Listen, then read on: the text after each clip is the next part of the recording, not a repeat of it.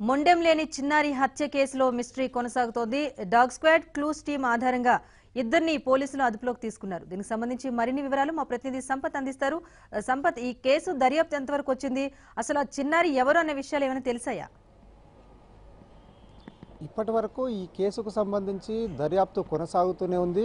ఇద్దరు అనుమానితులను పోలీసులు అదుపులోకి తీసుకున్నారు. ముఖ్యంగా ప్రస్తుతం మనము నిన్న ఎక్కడైతే ఆ మొండెం లేని తల దొరికిందో ఆ ప్రాంతంలో ఉన్నాం. ఇక్కడ ఉన్నటువంటి ప్రాంతంలోనే ఆ మొండెం లేని తల అనేటువంటిది లభ్యమైంది. ఒక్కసారిగా ఆ తలను చూసినటువంటి ఈ భవనం యజమానులందరూ కూడా తీవ్ర ఆందోళనకు గురయ్యారు. అయితే దీనికి సంబంధించి పోలీసులకు సమాచారం ఇచ్చిన తర్వాత పోలీసులు ఘటనా స్థలానికి చేరుకొని విచారించారు. అదే సమయంలో డాగ్ స్క్వాడ్ని కూడా తీసుకొని వచ్చి క్లూస్ వెతికే పనిలో పడ్డప్పుడు డాగ్ స్క్వాడ్ ఈ పక్క భవనంలో ఉన్నటువంటి ఒక డస్ట్ బిన్ దగ్గరికి వెళ్ళి ఆగింది. ఆ డస్ట్ బిన్ని తనిఖీ చేసినప్పుడు దాంట్లో కొన్ని వెంట్రుకలు ఉన్నాయి. అయితే అదే సమయంలో ఇక్కడ ఏదైతే ఆ తల ఉందో తల భాగానికి వెంట్రుకలు లేకపోవడము, అవే వెంట్రుకలు అక్కడ లభ్యం కావడంతో వాటిని అన్నింటిని కూడా సేకరించినటువంటి పోలీసులు ఇక్కడ నుంచి మొత్తం కూడా ఫోరెన్సిక్ సైన్స్ ల్యాబొరేటరీస్కి పంపించి వెరిఫై చేస్తున్నారు, డిఎన్ఏ టెస్ట్ చేస్తున్నారు. అయితే అదే సమయంలో ఈ ప్రాంతంలో ఉన్నటువంటి సీసీ కెమెరాలను కూడా వెతికినటువంటి సమయంలో ప్రస్తుతానికి మనకు కెమెరామెన్ నరేష్ చూపిస్తున్నటువంటి ఈ సీసీ కెమెరాస్ ఏవైతున్నాయో ఇక్కడ కొన్ని దృశ్యాలు రికార్డ్ కావడం జరిగింది. గ్రహణం రోజు రాత్రి ఒక అజ్ఞాత వ్యక్తి ఇక్కడ సంచరించినట్లుగా అందులో రికార్డ్ అయ్యాయి. దానికి సంబంధించి 5 గంటల పాటు ఉన్నటువంటి సీసీటీవీ ఫుటేజ్ని పోలీసులు స్వాధీనం చేసుకున్నారు. మొత్తం మీద ఇందులో ముఖ్యంగా కొన్ని అనుమానాలు వ్యక్తమవుతున్నాయి. నరహరి ఏదైతే నరహరి ఇంట్లోకి డాగ్ స్క్వాడ్ వెళ్ళి ఆగిందో, అయితే ఆ నరహరికి సంబంధించి అతని కుమారుడు రంజిత్ కొంత మానసికంగా సరిగా ఉండడు. కాబట్టి ఆ కోణంలోనే క్షుద్ర పూజలు కనుక చేసి ఆ తల ఒక చిన్నారిని బలిచ్చినట్లయితే అతడికి బాగవుతుందని ఎవరైనా చెప్పినటువంటి నేపథ్యంలో ఆ విధంగా చేశాడా, లేకపోతే ఇంకెవరైనా చేశారా? ఏదేమైనప్పటికీ కూడా డాగ్ స్క్వాడ్ ఇచ్చినటువంటి ఆధారాలు మాత్రం మొత్తం అన్ని వేళ్లు కూడా నరహరి ఇంటి వైపు చూపిస్తున్నటువంటి స్పష్టమవుతుంది. అయితే వాళ్ళిద్దరిని కూడా నరహరిని అతని కుమారుడు రంజిత్ని కూడా అదుపులోకి తీసుకొని పోలీసు ప్రశ్నిస్తున్నారు. ప్రస్తుతానికి ఈ ఇన్సిడెంట్కి సంబంధించి ఇక్కడ మాట్లాడడానికి మనతో పాటు కొంతమంది ఉన్నారు. అసలు చెప్పండి అమ్మా, ఈ నరహరి అనేటువంటి వ్యక్తి పైన అనుమానం వస్తే వాస్తవంగా అసలు ఆ రోజు ఏం జరిగింది, నిన్న మీరేం చూశారు? మాకు ఎవరి మీద అనుమానం లేదు సార్. నేను 11 గంటలకు బెడ్షీట్ ఆరేద్దామని వచ్చిన. అయితే ఆ బెడ్షీట్ ఆరేసిన, ఇంకా వేరే బట్టలు ఎండినవి ఉన్నాయి, అవి తీసుకుపోదామని జరిపే వరకు అక్కడ కనబడ్డా సార్. అంతే కనబడితే మా అల్లుని పిలిచి ఇక్కడ తల లెక్క కనపడుతుంది ఏంటిదో నల్లగా రమ్మని పిలిస్తే వచ్చి చూసిండ్రు. ఆయన వచ్చిండు, ఇంకా వేరే వాళ్ళు పక్క వాళ్ళు గిట్ట అందరూ వచ్చిండ్రు. అందరూ చూసి తలనే ఇది అని పోలీసులకు ఫోన్ చేశారు సార్. తర్వాత పోలీసుల దగ్గర నుంచి ఇక్కడికి వచ్చినప్పుడు డాగ్ స్క్వాడ్స్ కూడా వచ్చినాయి. అది ఎక్కడికి వెళ్ళి ఒక డాగ్ వచ్చింది కదా, దాన్ని స్మెల్ చూసిన తర్వాత ఎటువైపు వెళ్ళింది? ఇక్కడ అంతా మొత్తం చుట్టూ దింపిండ్రు. ఇది మొత్తం బిల్డింగు ఆ టాంకిలా అంతటా చూపించిండ్రు. చూసినాక మళ్ళీ అక్కడ వాళ్ళ ఇంటికి తీసుకుపోయినారు. ఇదే అంశం మీద మనతో మాట్లాడేందుకు మరొకరు కూడా ఉన్నారు. దీంట్లో కొన్ని అనుమానాలు వ్యక్తమవుతున్నాయి. మీకున్నటువంటి సమాచారం ఏమిటి? అసలు అతని ఇప్పుడు నరహరి అనేటువంటి వ్యక్తి ఇంట్లో వాళ్ళ అబ్బాయికి కొంత మానసికంగా సరిగా ఉండదు, దానివల్ల ఆయన కొద్ది రోజులు ఇబ్బంది పడుతున్నాడు. ఈ నేపథ్యంలో క్షుద్ర పూజలు చేశారని కొన్ని అనుమానాలు అనేటువంటి బయట వ్యక్తమవుతున్నాయి. కానీ మీరు ఈ బస్తీలో ఉంటున్నారు, మీకు ఉన్నటువంటి సాన్నిధ్యం వల్ల కానీ అతని వ్యక్తిత్వం ఏమిటి, అసలు వాస్తవంగా వాళ్ళ కుటుంబ పరిస్థితి ఏంటి? వాళ్ళు గత 20-22 సంవత్సరాల నుంచి చిలుకనార్లో ఉంటున్నారండి. అతను ఇక్కడ బతుకుదేరు కోసం వచ్చిండు. మోటార్లు, ఫ్యాన్లు వైండింగ్ చేసుకుంటా భార్య, 2 కుమారులు అతను ఇక్కడ ఉంటారు. కానీ మ్యాక్సిమం అక్కడైతే ఈయన ఎవరితో కూడా పంచాయతీ పెట్టుకోవడం కానీ ఏది కానీ ఎటువంటిది ఏం జరగదు. కాకపోతే గత కొన్ని రోజుల కింద అతని భార్య అనారోగ్యంతో చనిపోయింది. తర్వాత వాళ్ళ అబ్బాయి కూడా కొంచెం కొన్ని రోజుల నుండి బండి ఎక్కువనో పెట్టి రావడము, తిరిగి రావడము, అటువంటి విషయాలు కొంచెం మానసికంగా సరిగా లేడు ఆ అబ్బాయి. కానీ వాళ్ళు అయితే ఇప్పటివరకు అయితే అటువంటి కార్యక్రమాలు అయితే ఈరోజు జరగలేదు. కాకపోతే మరి ఇప్పుడు ఎందుకు జరిగింది ఏందనేది ఈరోజు చూస్తే మా చిలుకనారులో ఎక్కడో ఉన్న మారుమూల చిన్న చిలుకనారు ఇవాళ టీవీలలో చూసే వరకు పబ్లిక్ అంతా కూడా భయపడి ఎక్కడి నుంచి చూసినా కానీ చిలుకనారులో ఏం జరిగింది అనే భయంతో ఉన్నారు. వాళ్ళైతే 20-25 సంవత్సరాలు 30 సంవత్సరాల నుంచి బస్సులో మీరు ఎవరిని అడిగినా, ఎందుకంటే మా బ్రదర్ ఇంతకుముందుకు ఇక్కడ కౌన్సిలర్గా చేసిండు, గల్లీలో మాకు తెలుసు. ఇక్కడ మేము కూడా 30 సంవత్సరాల నుంచి 82 నుంచి ఉంటున్నాం ఇక్కడ. కానీ ఇప్పటివరకు అయితే ఇటువంటి దుర్ఘటన మాత్రం ఎప్పుడు జరగలేదు చిలుకనార్లో.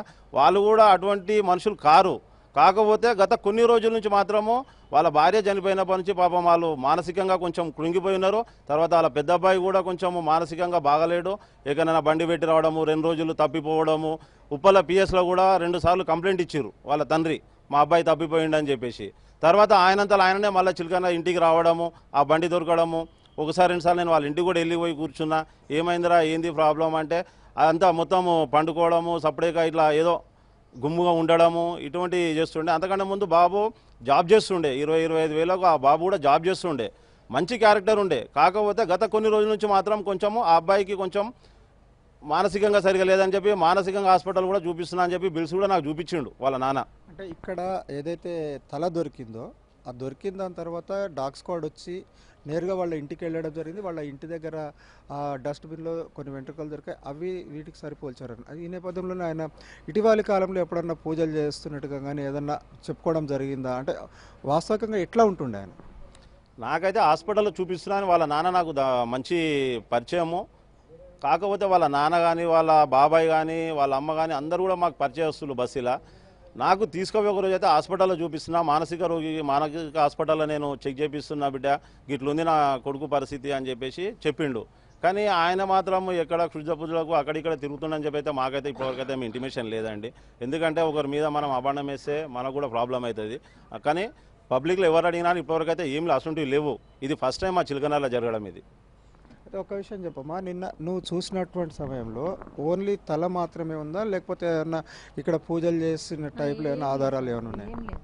ఇంకా అది కూడా ఇప్పుడు నిన్న తెచ్చేసిండ్రు కానీ ఇది దాంతో పెట్టేసిండ్రు కానీ ఏం లేదు. అక్కడ కుంకుమ లేదు, పసుపు లేదు, ఏది లేదు. ఇంకా రక్తం కూడా ఎక్కడ పడలేదు, అట్లనే ఇట్లా పెట్టినట్టే ఉంది. అయితే ఇక్కడ వీళ్ళు చెప్తున్నటువంటి దాని ప్రకారం ఎక్కడో ఆ చిన్నారి తలను నరికి మొండంతో వేరు చేశారు. మొండంతో వేరు చేసి నేరుగా ఇక్కడ తీసుకొచ్చి పెట్టారు.